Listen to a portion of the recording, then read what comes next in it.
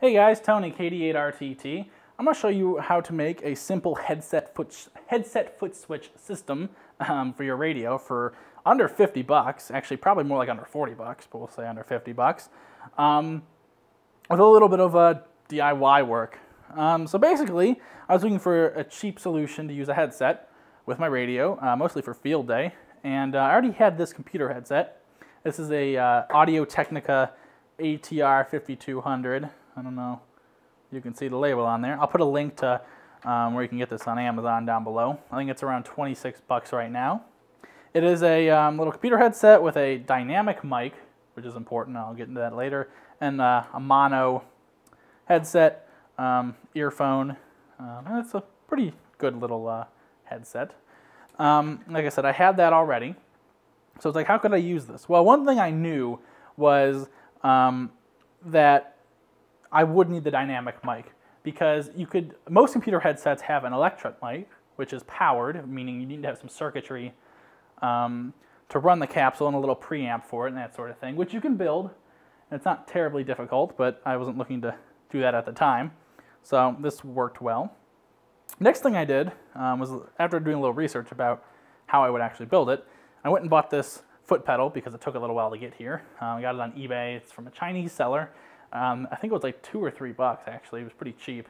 And it's originally meant for tattoo guns. It's a little momentary switch foot pedal, which ends in a 1/4-inch jack, mono jack. So bought that, waited for that to come. And then I built this cable. I used information from the manual.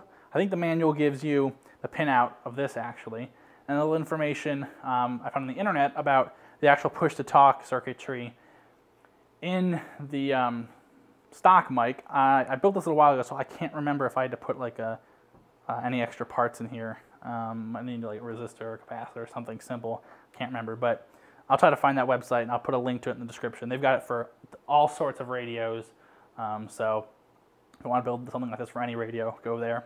But anyways, figured out the pinout and then soldered this up with the 1/4-inch jack for the foot pedal and then the 1/8-inch jack for the microphone.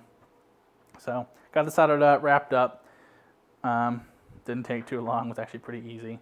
So there's that. And then to use it, you just plug the mic, which is denoted by this little mic tag, in there, foot pedal in there, listen to the radio, and then the headphone jack right into the headphone jack of the radio.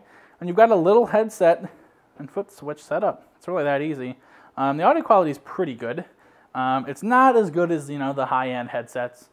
And that's because this thing really puts out a low signal based on its simplicity as a dynamic mic. So I actually heard a little bit of hum when I recorded myself on my radio. A little bit of hum.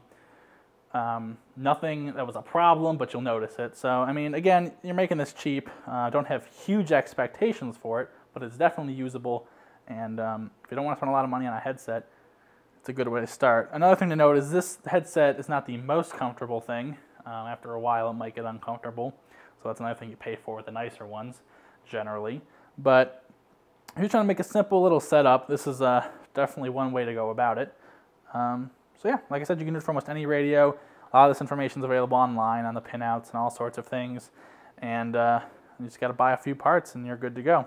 So, all right, guys, just wanted to share that with you. So let me know if you have any questions. Please remember to like this video and subscribe. Let me know if there's anything else you want to see. And we'll see you later. 73.